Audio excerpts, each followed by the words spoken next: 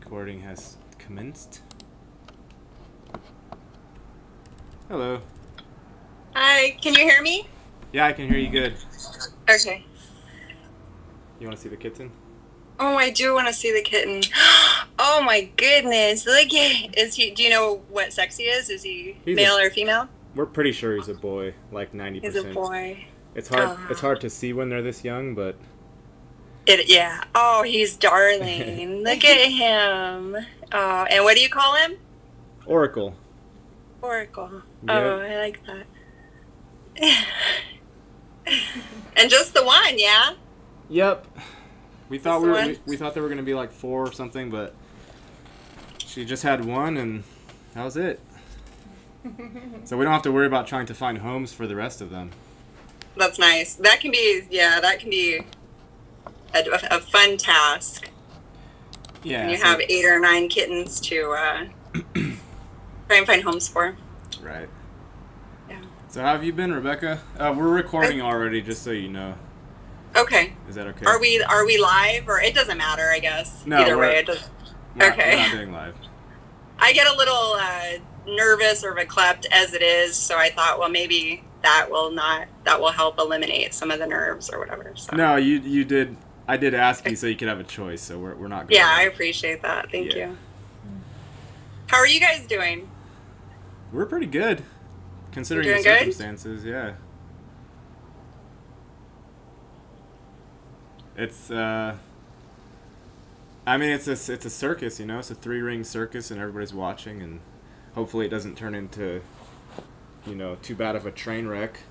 But that's what we're here for, is to try to guide it into something that retains some semblance of coherence and respect, even for the people that are involved in all of this. I feel so. Absolutely. How have you been? Good. Good. I don't know, like the last week or two, there seems to be like a lot of fear really being, and I don't watch the news, you know, I don't live in that world watching the news or anything like that, but there seems to be like a lot of fear being pushed. I've been feeling that, like within my own little world, within myself. And so I don't know if that's just me working through some things that I haven't completely worked through yet, or if that's just like the collective kind of feeling and, you know, kind of pushing down. But it's eased some over the last several days. But eased. Prior to that, there was a lot of that, just not sleeping very well. Yeah. Yeah, the collective is sort of well, the thing about it is, whether you're believing in the mainstream narrative, which is 99.9% horse shit, or if you know that there's a sort of more sinister agenda going on, none of those 2 options is something that makes you feel nice. You know, it's a sort of a lose-lose situation, no matter which way you look at it. But you know, we're here to help ground the situation and help provide some anchors for people who may not have any clue what's going on, you know, because eventually everybody's going to see it. It's not going to... I think so. It's not going to stay... Everything is not going to stay hidden forever. No. I was talking to my mom. I went to visit her Friday, and we were talking about just a lot of things going on, and I was kind of conveying to her how I kind of saw everything happening, like within myself, but then also like outward. And it feels like kind of like a turbine, I guess, the motion of a turbine just rolling and then catching some in it, and then going forward and catching others in it. And I feel like, I don't know, I get that visual of that's somewhat of what's going on. Like a wheat harvester pulling the wheat up. Yeah. Yeah. Yeah, there are definitely harvest motifs all over the place. There are plenty of churches that are like named the Harvest, which is pretty ironic and funny. A little creepy. A little creepy. But all of it's creepy. I mean, if you think about it, if you go into any of the regular religions, most of them, with the exception of perhaps, Buddhism or the Eastern philosophies, which actually teach like a very sort of balanced viewpoint, aside from that, it's all this monotheistic avenger god that jealously guards his children, and it sets up the good side and the bad side, and that whole thing is repeated over and over and over. A duality. Yeah. It is.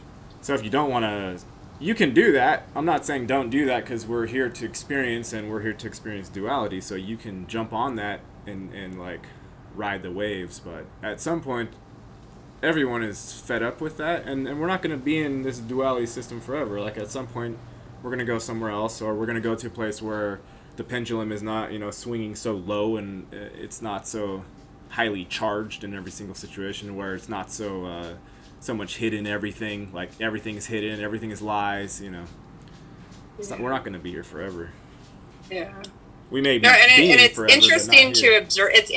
I'm sorry, what? We may have to or get to exist forever as eternal beings in some way, shape, or form, but not necessarily in this exact environment. Everything's always changing. Absolutely. Yeah. I interrupted something. What were you saying? I don't remember. It's okay. It comes and goes. I don't hang on to a whole lot. Well, usually, so it'll come back if it needs to. Yeah. But yeah. Have you had any other discussions with sort of family, friends that have been conducive to actually looking into what's going on, or have most of them been blocking? You know what? Honestly, I want to say for the most part, everyone's been generally pretty receptive to that conversation. There has been some blocking, but overall, I think it's more so, everyone's I think most people feel that on some level anyway, right? That there's something wrong. And so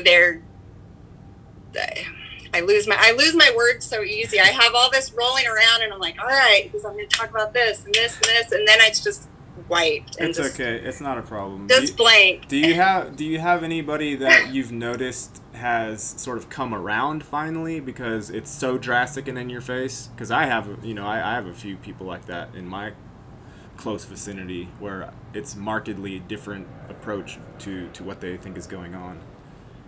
Not a lot, but a few. Yes. I'd say so. Yeah. So you mentioned you wanted to talk about targeting a little bit. I didn't know you were a declared targeted individual. That was kind of news to me. So I don't see, and that's the thing. I don't declare myself that. I just had these experiences within this concentrated span of time, and I didn't know what was going on. It was just the weird occurrences. It started with my phone. I thought there were a couple coworkers at work kind of messing with me using some type of technology that I didn't understand via the phone. And I thought that it was just that initially. So I kind of brushed it off as like a prank. Just for example, I would say or think certain phrases at home in the privacy of my own home. And then the next day, someone would be word for word saying that exact same thing. So it started little things like that. And so I kind of, it piqued something within me, and I started to see a pattern, and then more and more it just kind of snowballed into this thing where all these odd occurrences were happening. And I tried to convey it as best as I could, how I understood it to, my family, my friends, and it was just like, what are you talking about? That's nuts. There's no one's following you. No one's listening to your conversation, and I'm like, yeah, why would anyone? I understood their thought process with that. Like, why would anyone do that? So then I started to I felt a little isolated because of that, because I knew these things were happening. I couldn't really explain it. And so I started to just I Googled things, what is going on, and that's where I kind of came into the targeting. So I don't necessarily identify as a targeted individual. I just know that some of the stuff that I experienced is a lot of what targeted individuals claim that they experience. Right. So that's why I use that title, for lack of a better word. I guess. Yeah. Does that make sense? Yeah, I think there are lots of levels to that phenomenon, and it also it depends a lot on the individual and how much, as we are manifesting beings, we're helping create the reality as we go. It depends on you, the individual, how much sort of power you outsource and give to, if there's entities fucking with you or something. Yeah. If you claim your own power and say, no, thank you, and if you do target me, then I'm going to send some back, and it's not going to necessarily be a fun time for you. Like, there are lots of ways to combat it, but it doesn't sound necessarily like you're saying this is attacking style. It's more like you're noticing weird synchronicities, right?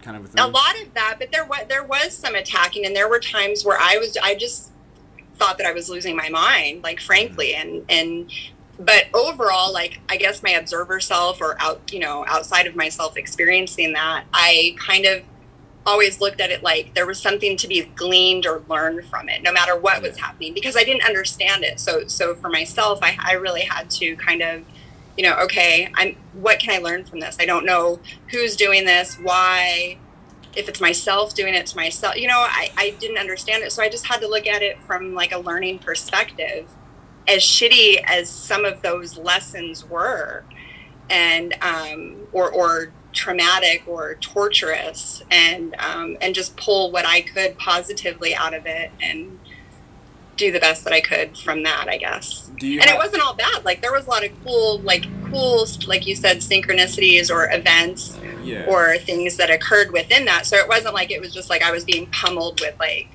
attacks. Although there was some of that, but there was some really cool stuff also. And in that, it kind of opened up this entire world and learning for me. And that was good overall, Do you have, like, a rough timeline of when you started noticing anything like this start happening? Yeah, I generally want to say probably about we're in 2021. So maybe like 2014, the prank, what I thought was like pranks on the phone from coworkers happening roughly around then, maybe 2015, 2014. And then it gradually, went from there. Like, what is it? Street theater. Yeah. There was like a lot of that happening. And that was interesting because I would, say to my husband, and maybe I was working through something, and I just feel like throwing myself on the floor and, like a 2-year-old, and kind of throwing a fit. Like that's how I felt about whatever was happening in that moment. And I conveyed that to him. And then the next day, there was literally a woman at the grocery store where I worked who threw herself on the ground. Yeah. And had a fit like a child. So it was just like weird little things like that. And then I kind of, in that and going, learning those things, I realized like the power of the mind and what we think we can create. So then I started to kind of look into that as like a probability, and whatever this is, maybe that's some of what I'm experiencing and capable of. Right. And so I kind of played with that a little bit. So yeah. Were you able to sort of like guide it at all? Like at times, for sure. You said, the woman throwing a tantrum thing. Like you could say, okay, well, it's just copying me. It's taking my thoughts and putting it into somebody else. Like I could control this, or I could play with this, right? Yes, to a degree, yes. And I did, I guess, for a time. But then that felt, I don't know, there was something about that felt very foreign, and I didn't necessarily like the thought of myself controlling another person. Mm-hmm. So when it became that thing, I kind of I shunned it. So yeah. That just shows you're not one of the manipulators that they would jump at that opportunity. Oh, I get to puppet this person? Yes, give me the reins. Yeah, no. I mean, but but then I also looked at it like, if that is something that I have the capability to do, then, like anything, I could use that for a good thing. Like maybe that is like a programmer or a creator being or whatever, these terms are that I could maybe use that in a good way. And so, like, I don't know about like as an influence or whatever, but maybe looking at it in those terms and like using it for good, I guess, rather than like manipulation or control. And then so I considered that also. And and that's kind of where I'm at now. But I still am trying to like grasp these certain things because some of it seems fleeting and it doesn't, I don't know. Yeah. It doesn't hold for very long up here. I feel like it's kind of like there are two aspects that I feel to this thing that we're talking about. There's the aspect where you have actual like people sitting somewhere behind a desk pressing buttons. I feel like that exists to some extent. I do too. Yeah. With the aid of quantum computers. And then I feel like on the flip side, there's the tech itself that's embedded in all of our devices, which from predictive text onward, it has been ingesting all of our information as data points, and it finds ways to like throw it back at us slightly tweaked to see if we can buy something. It's not necessarily all bad.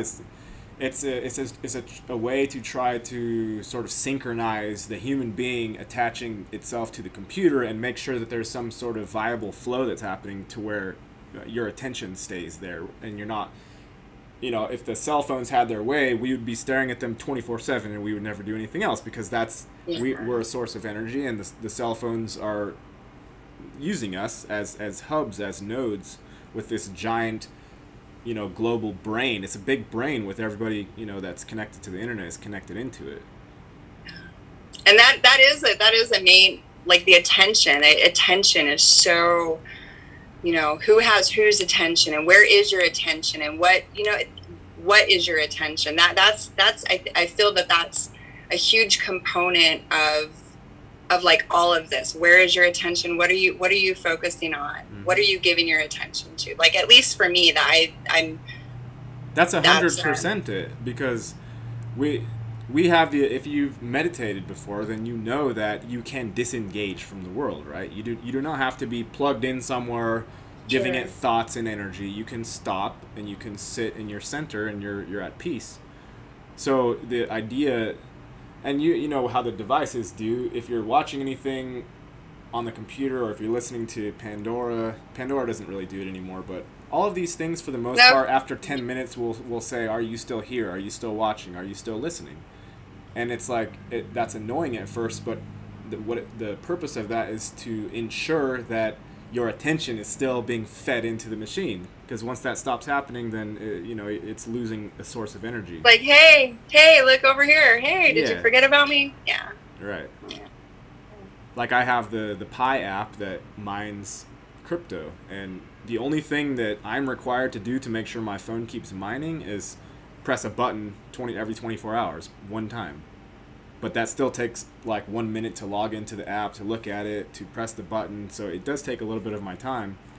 But that in and of itself just shows me we are very valuable to these programs. Very valuable. And we can determine how so long as we still have control of our mental facilities, which a lot of people don't now, but if you still have that, then you are the purveyor of your kingdom. Like, you get to decide where you put your attention, where you put your energy. If you withdraw your energy from, say, corporations that are enforcing ridiculous mandates, then that, if enough people do that, then they'll start starving.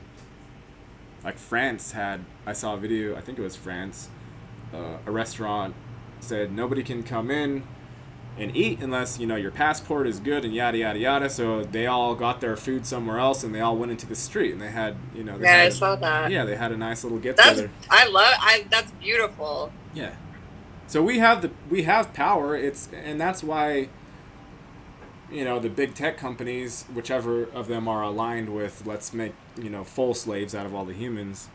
That's why they get so like anal about what information is allowed to be shared on these platforms, because humans know how to get in a group and have a good time. Like, it's not something that we have to learn how to do. That's what humans do naturally. So they want to see if that's happening and try and stop it. And it's ridiculous to see like the stuff they're trying to push. Like, they want people to be separated from each other. Isolate. Like, you're a disease-ridden sack of filth, you know, like that's what they want everyone to believe, is that you're just this. And people do, and that pisses me off. That's heart-wrenching, and I know, you know, you keep it centered and don't feed into it, but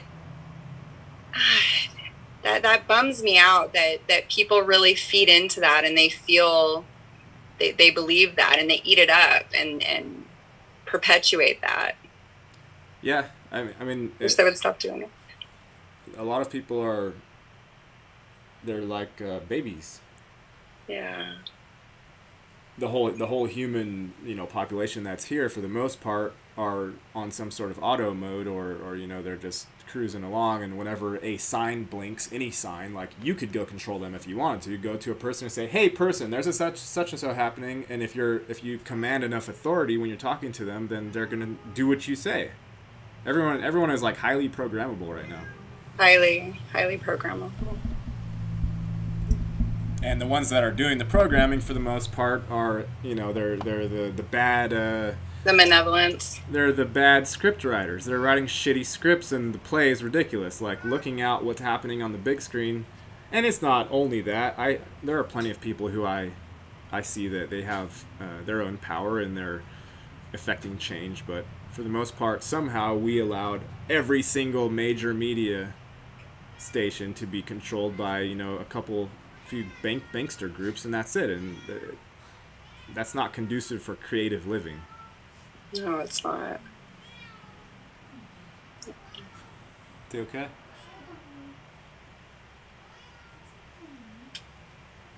What is Andrea working on now? I like to see her projects. What are you working on? I'm actually in between at the moment. She's actually taking a break, which is very unusual for her. She needs a break. Oh yeah, you're making soap now too, huh? I noticed that. Yeah. You enjoying it? So, I am. It's fun. It's fun to pour and create and try new things. My sister really, she's my number one customer. She loves my soap. But yeah. Yeah, that's pretty cool. It's fun. Something to delve into, something different. Yeah, all of these self-sustaining things, I think we should be. That's all we should be doing, really, is number one, make sure that you have enough. Like this is what I'm not any fear monger at all. For the most part, I see everything as a giant show, but I do feel that they are going to try and crash the supply chain at some point, and the whole point of that is to get people in a position where they need where we need their help. If you have enough food and your job is fine and everything is okay, you don't need anybody's help for the most part. But if there's no food available, and there's nothing available for the most part, if you have not set yourself up at all, then you're going to be at the mercy of whoever is guiding the thing.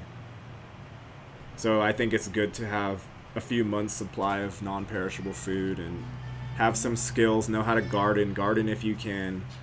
Because absolutely, when the system crashes, which it will inevitably at some point, if you don't have a way to be self-sustainable, then you're going to have to go to the government and take whatever, you know, disgusting rule set comes along with their what's that stuff called?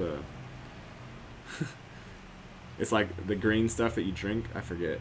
Soylent Green? Soylent Green, yeah. They're going to give you Soylent Green, and they're going to say, they're going to give you There's actually food products that exist that are, not to interrupt you, but that are actually soy. Like, we saw a Soylent yogurt the other day, and I was like, are you serious?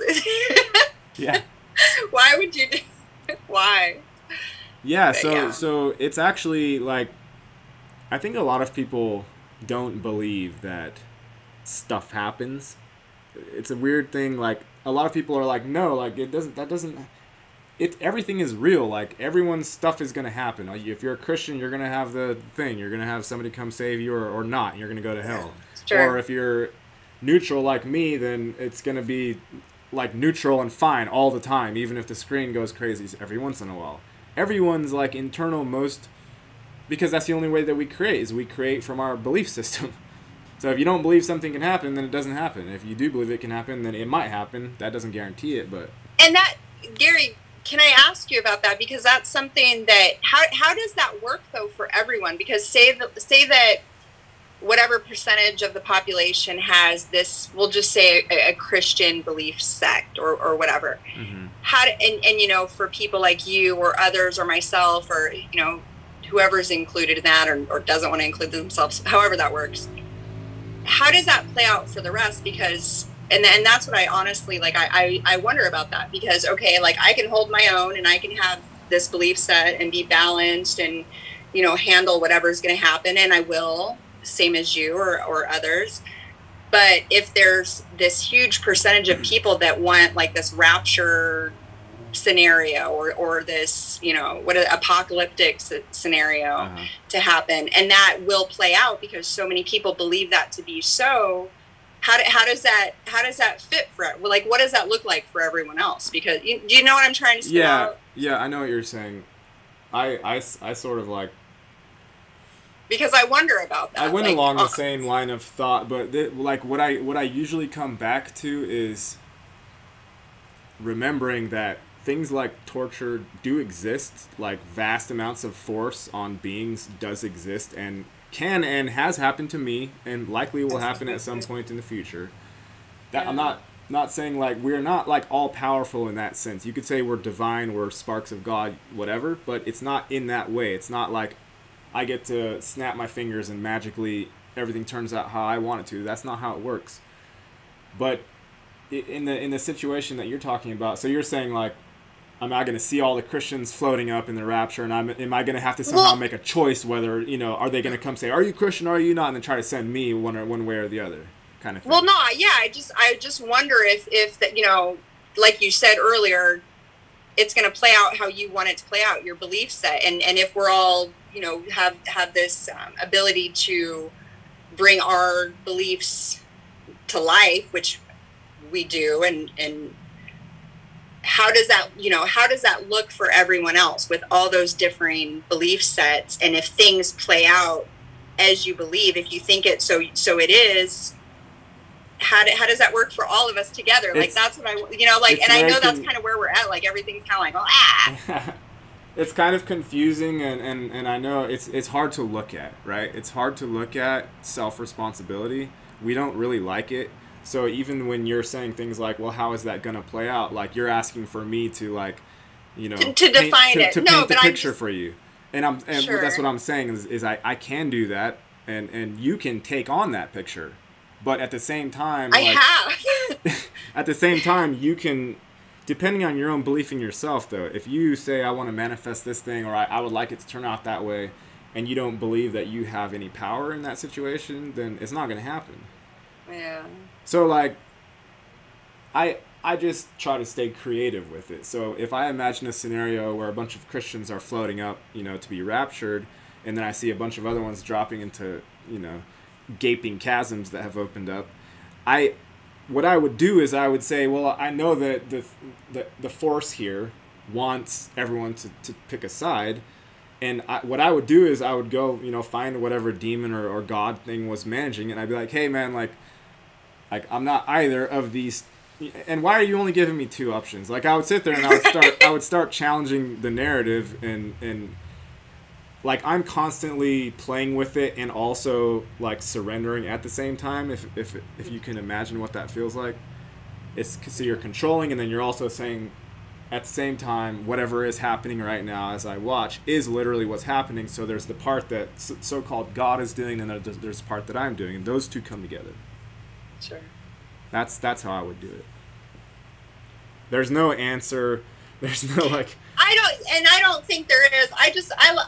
I'm not. I can figure it out on my own, and I have, and I, you know, ran it through and scanned it through, and so there's that. But I'm curious as to how other people, you know, it's not to lock anyone into anything or to, you know. It's like, how creative can you get? I'm just curious that those are things I think about. So I wonder what other people, you know, how they see that or what that means. I always fall back on how creative can you get. So like, if you are in a situation where things are going crazy, just check with the narrative in your head, because it's always constantly updating itself. Like, just imagine if some of these things came together and all of a sudden you have the Christians going up and down, and then you have Muslims, and then you see all their virgins waiting up for them if they kill the right amount of people, and you combine these theologies together and say, do I want to jump in there, or can I, or should I, claim that I'm exempt from this shit because I don't believe in it? Like, if you always leave it sort of open but play with the narrative at the same time, then you get like this nice combination. And then a nice balance. Yeah, and then it's not the whole weight of like deciding where the universe is going to go is not solely on your shoulders, because nobody wants that anyway. It's too much. Yeah, that's heavy. Yeah. And just remember, life is fucking weird, and the whole thing is weird. Yeah. It's very strange. Incredibly weird. Yeah. And it never resolves itself. Like, it's never like, well, everything happened and the rapture happened and now here we are. Well, guess what? Here we are then is exactly the same moment as we're having now. It's not any different. Maybe people will start believing this or that story and they're like, well, something has solidified or the cement is hardened or yada, yada, yada. But it's always the same thing. It's always open. And even if you get yourself into a situation where you're in hell, which I have been in, if you don't want to be in hell, you have to create yourself out of it. You do. Yeah, if you don't do that, guess what? You're staying there. And you're the one that put yourself there. Nobody else put you there. Yep. That's the sum of it. Yeah. But self-responsibility is a very scary thing. It is. And it is. It's hard to... And that's what, like with the targeting or whatever it was, that's where I really, confronted that and went through that and worked through that and became, I was always aware, like, and always really lucid from when I can remember, and but yeah, I really worked through a lot of that stuff and realized the importance of just, being accountable for your thoughts, being accountable for your, what you say, what you eat, what you drink, if you need to. Not everyone has to worry so much about that, but there are those that for them, that might be, something they really have to be mindful of. Yeah. I tend to, if you're sort of meditative like I am, then for the most part, it's a wash for the most part from moment to moment because you're already there, but if something like jumps up and starts waving its hand, or if I feel a pain in my body somewhere, or if all of a sudden the bank account's all fucked up, then I see that as like the flow and the balance, which should be all the time, is something is weird with it. So I have to go look at whatever's yelling, like whoever's complaining, and then it's very simple. You just go look at it, pay some attention to it, ask it like what's wrong, it's part of you, and figure out what to do about it. Yeah, that's what I feel good for the most part with a lot of things internally myself and how my mind works and my heart and how all that correlates. And but my thing now, and that it's always kind of been a running theme, is like my relationship with money, because I see it like it's such a false, I just see it so false, and I always have. And so for me, and because to some degree that it truly is, but for me, I think I would like to. I don't have to do anything, right? We don't have to do anything. You don't have to, unless but I would like to have a better relationship with money. That's kind of, and look at it in a different light. That's something that's presenting itself to me and has been somewhat subtly. But now that I've kind of worked through a lot of other things, I think that's my next focus. My relationship with money and kind of, not looking at it with such a negative connotation. Yeah, if you load it up with money as bad and it's a false version of energy exchange, then that becomes true for you, and it is bad, and it is a false energy exchange. And the problem with that mindset, if you adopt that mindset in a system where you absolutely have to use money, otherwise you starve, what you're doing is you're declaring something a sin, and then you're immediately, the next step, going and doing that thing out of necessity. So you're making yourself sinful in your own eyes, and you're suffering because of it, even if you have enough money. Yeah. So if you're going to do something, if you're going to engage in something, it's difficult to do at first, but if you can give all conceptual things equal weight, every single conceptual thing has equal weight in your own mind. If you just practice it, like money, it's a word. It same conceptual weight as flower, as the sun, as like my daughter. If you can do that, and I'm not saying that's the truth, I'm not saying nothing has different, everything is actually the same value. I'm saying if you can keep the concepts equivalent in your mind, then you won't be charged when you're first looking at the situation. When you first look at what is money, you're not going in there with the subconscious thing saying money is the devil and I hate it and I wish I didn't have to use it. So therefore you'll be able to look at other alternative ways of thinking about money.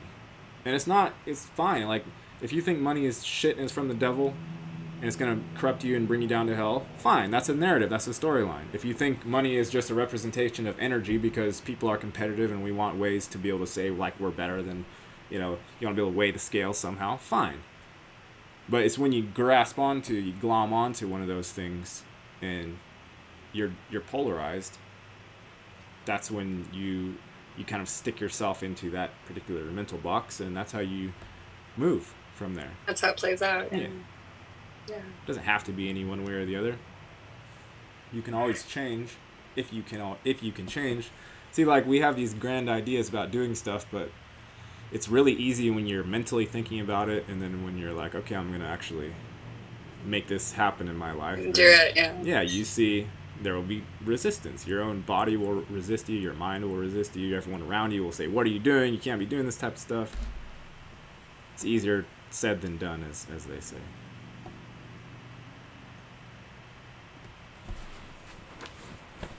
Yep, for sure. But you can do it. You can do anything, and that's the thing. Like that sounds so it's so cliche, but we really can. Like you just did it. We can do anything. You can. I would rephrase it as we can attempt anything. Attempt to do. Okay, that's fair. Because there's not a limit on. I get a set of words in my head that's an action set, and I do that action set. But I know for a fact if I say, because I like chess, I'm going to win my tournament that I'm playing in next weekend, no matter what, because someone told me you can do anything you want. That's something that I want, so I can do it, right? Right. It's not going to happen. And I'm not saying it's impossible to happen. I'm saying based on what I've observed in human behavior and my own behavior over these past 30 whatever years, very unlikely. So I might as well assume it's not going to happen. There are rules. There are some rules to the thing. It's not just like a freewheeling, anybody can do anything they want. Because if that was the case, then the parasite beings would actually win, and we'd literally be in little mind jails all of eternity. That's what they would do. And what are the parasite beings? Like sometimes are they a complete? And I'm not trying to lock you into anything. I'm just curious. Like sometimes I see them as like, as I would see myself, like different aspects of myself playing out, mm-hmm. just on a really, really far end of the pole or the spectrum or whatever, and there's not a whole lot anywhere else, and it's just all in this area, whether that area is whatever word we want to give it, malevolent or bad or whatever, but that they're just kind of, I guess, far gone. And so that's why or is it, I don't know, like I wonder about that. And sometimes I think like I have a good grasp on what that could be or what that means, but I'm not sure. Sometimes I have some ideas on that. The main idea I have about that is the parasitic beings, they're not necessarily like that to begin with. I feel like you can sort of fall. You can notice it in your own life. You can go up and be doing better, feel better, or you can feel like shit.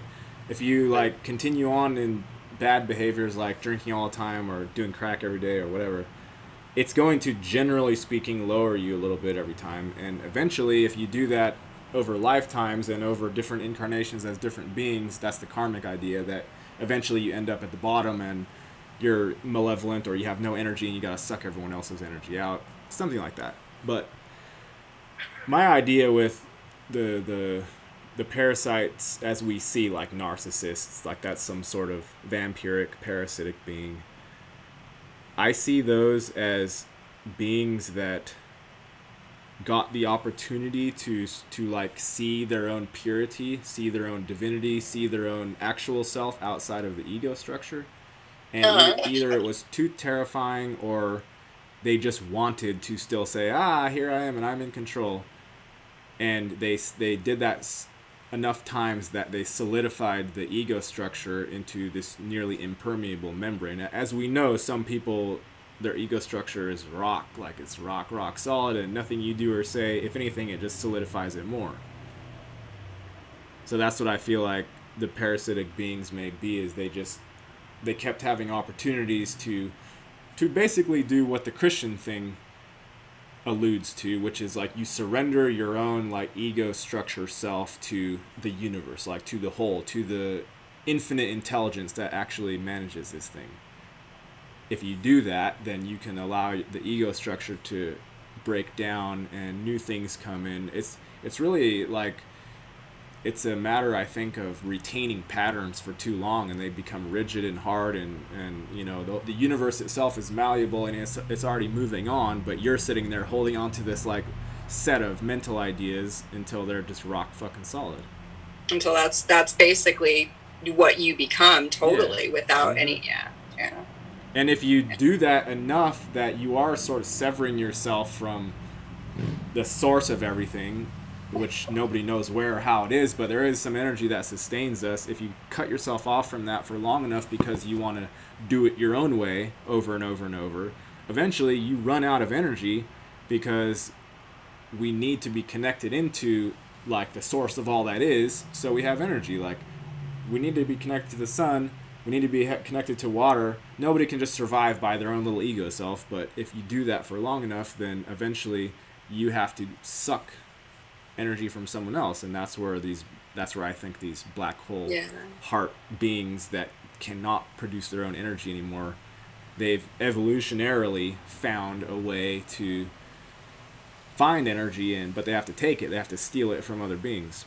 And since nobody likes that, then they have to cloak themselves and pretend like they do have some form of empathy where they don't have any form of empathy. Yeah. That's my idea. Inversion, yeah. Mm-hmm. And it can be as crazy as like this screaming demon that's eating universes to just your simple narcissistic boyfriend or girlfriend. It's that idea of stealing and taking energy is the same thing no matter what scale you're talking about. Absolutely. Yeah, absolutely. Yeah. So I think we're coming right up to about the end of the first part. So I usually take a 15-minute break in between, so you can use the restroom or drink some water or think about what you'd like to talk about on the second part. Okay. So we can reconvene somewhere around 1:10, something like that. Okay, that works. All right, Rebecca, I'll see you. See you on the other side. Okay, sounds good. Bye. Bye.